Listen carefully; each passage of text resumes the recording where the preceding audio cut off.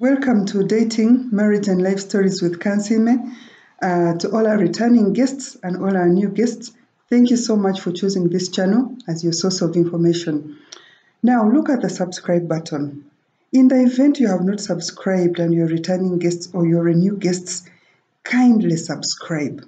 And if you are asked to sign in, log into your Gmail account, come back to YouTube and hit the subscribe button and let us to grow together and give me the energy to give you more and more tips that will make us a better society. Today I'm looking at something very personal, and let me raise up your imagination. What are those things you wish you knew when you were at the age of 20?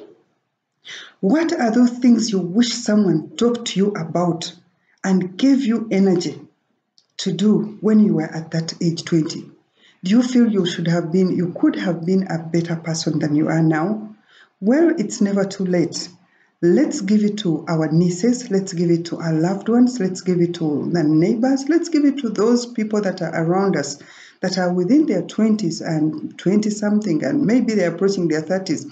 Things they should do that will make their later lives much better. Today's topic is the 7 ultimate life advices to my 20-year-old child. Hope, Kansiime, this is very personal to me. As you watch this video, learn, and all your friends and all those people who are within that same age group as you, pick a leaf. You will thank me in later life that it was worth your time. It was worth listening to. Let's go. Number 1, trust in God with all your heart, with all your strength, with all your life. It is useless to excel within your 20s and enjoy your life and everything, and God is not anywhere. As you trust in God, obey your parents. Listen to what your parents say. The Bible says that when you listen and obey your parents, your life on earth is going to be long. So don't die young.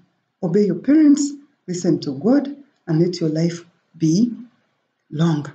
And as you obey God, live at peace with all men. Don't involve yourself in things that do not concern you. It is always good for you to obey God, listen to your parents, and live at peace for as long as it is within your power. Number 2, make every moment count. Do not concentrate on time wasters. As a young person, there are so many things that come around you that want to take your time.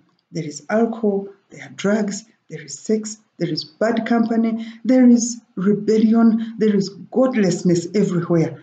Do not give it time. Concentrate on your dream. Choose what you should be in 30 years. Start on it when you are in your 20s. As soon as you clock 20, my daughter, my son, pursue that which concerns you. Number 3, you can never please everyone.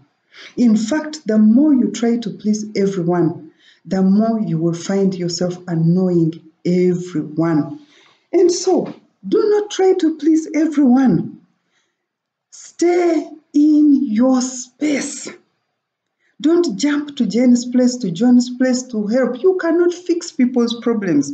Even Jesus said the poor will always be there. The needy will always be there. Do that which you feel you can do within your space. Okay?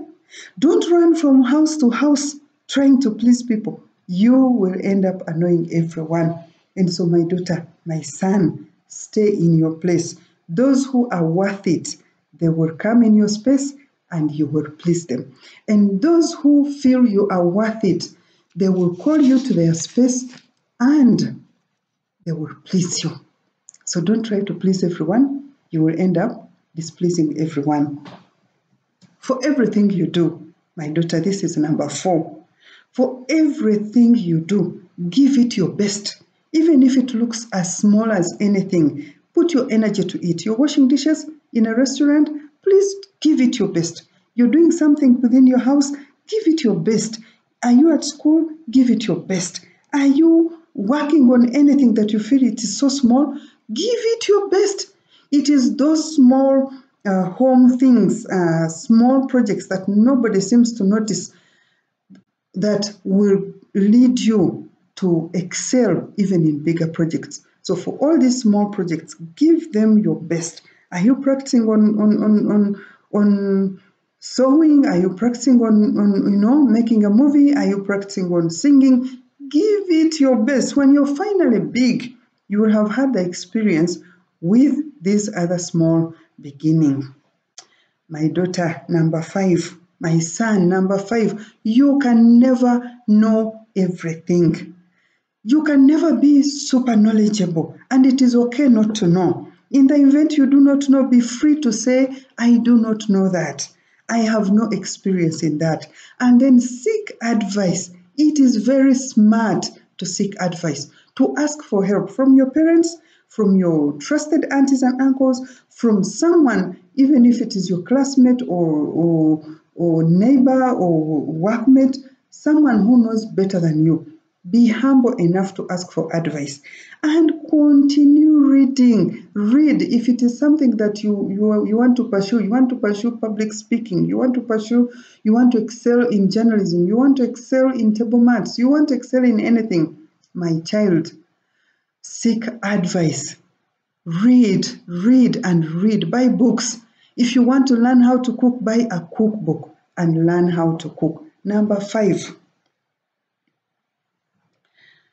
Take a step at a time. Many people excel at different times, and they will tell you, you must finish college by 24. You must get married by 25, by 30. You must have children by 31. You must build a house by this time. It doesn't work. God gives each person their time frame. There are those who will excel even when they are 19 and they have all the things you're dreaming about. There are children who are young and they are 5 years old and they are brand ambassadors, they are millionaires. So accept what God purposes for you and work within that time frame. Give it your best, but do not be pressurized by the world standards of when you should be excelling or when you cannot, or people telling you that you are too far. And know that whatever you're doing, fix your heart on it and make sure that you excel at it. Now, number 7. Did I mention number 6? I think I combined it with other things. Now, number 7, and this is very important. Delete everyone from your circle that does not add any value to you. Delete every person that steals your joy. Delete every person that brings you down. Delete every person that does not support your cause, your dream, or where you want to go. And let me tell you, my child, people have different destinations in life. And so your destination will not be somebody else's destination. Concentrate on your own destination. Whoever is not fitting into your plans, drop, delete. You have the power. Don't stick with someone because they have really stuck around.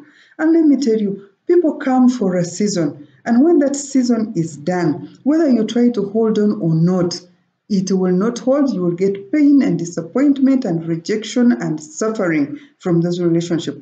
So delete, capital letters, bold, underlined. Delete them and stick with people. Choose people who support your dream. Choose people who are working with you. Choose people who give you positive energy.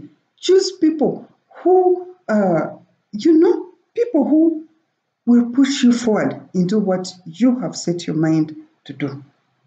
I will repeat the summary. Number 1, fear God, respect your parents, and live at peace with all men. Number 2, every moment counts.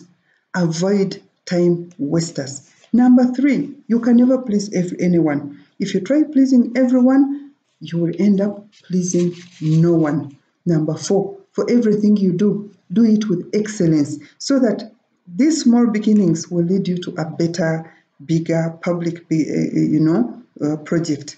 Number 5, You cannot know everything. Seek help, look for information, and learn. Number 6, take one step at a time. Learn and fix your mind on that thing that you want to achieve. At God's appointed time, you will get there.